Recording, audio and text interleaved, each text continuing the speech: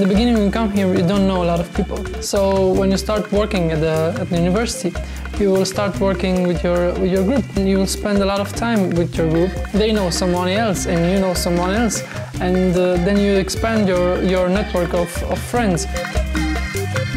We mainly have a schedule when we do project work. We usually eat lunch together, and sometimes we are very flexible. We can take a coffee break or we can go outside. Then comes the free time. Sum up 15. So this is a 4.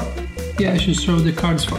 Sometimes we met in the evenings, made Romanian food, we made French food or Italian food.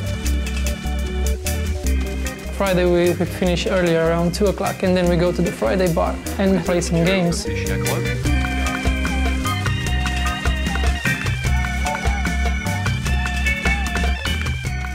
Yeah, there are some organizations here for volunteering organizations.